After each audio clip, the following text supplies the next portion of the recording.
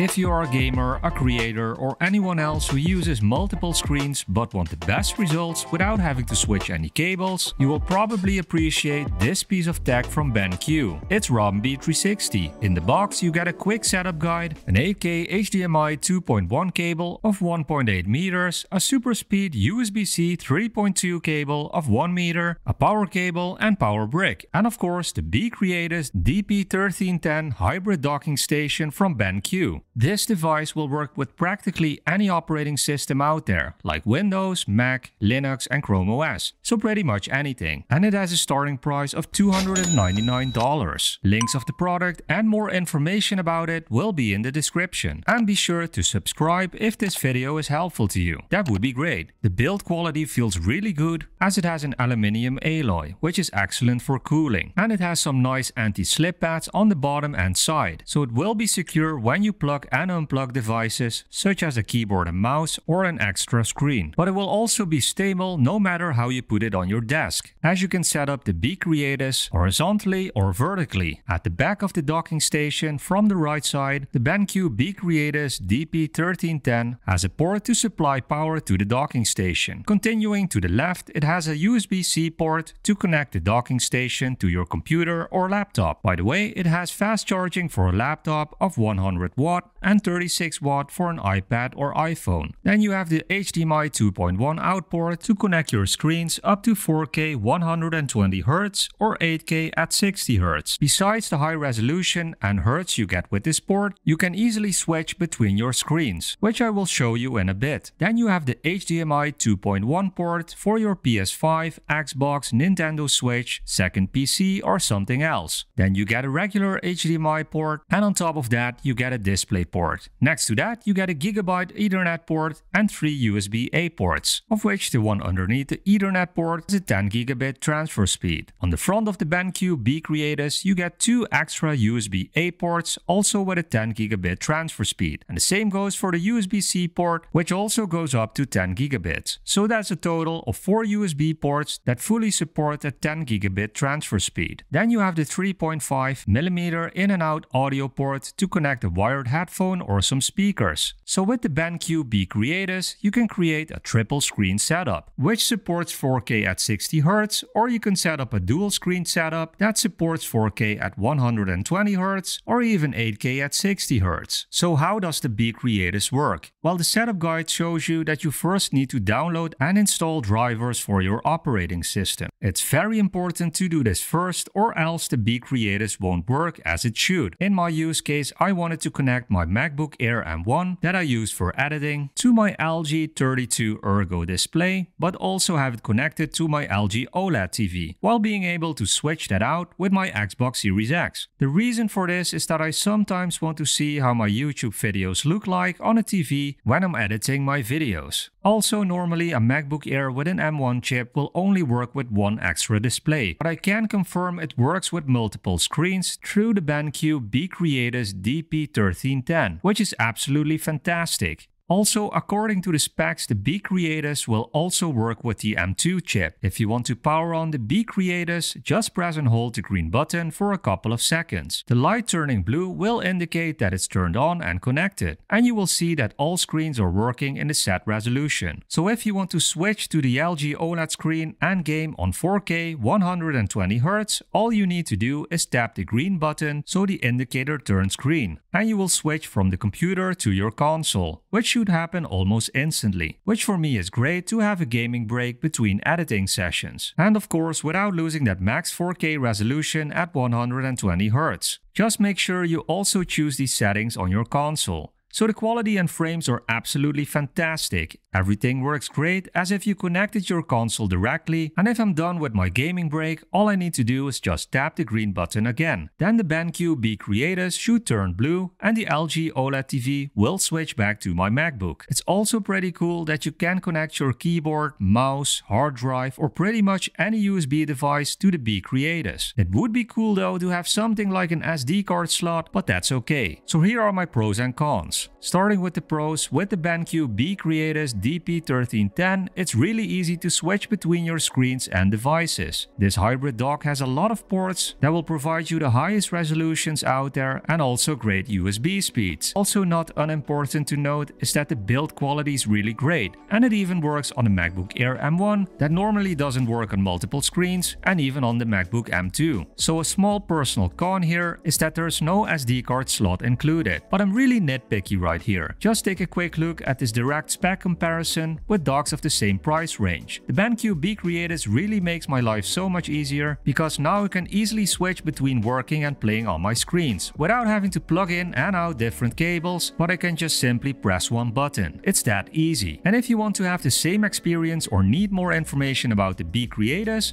check out the links in the description, or subscribe to see more content in the future, or click right here to check out more videos right away. See you there.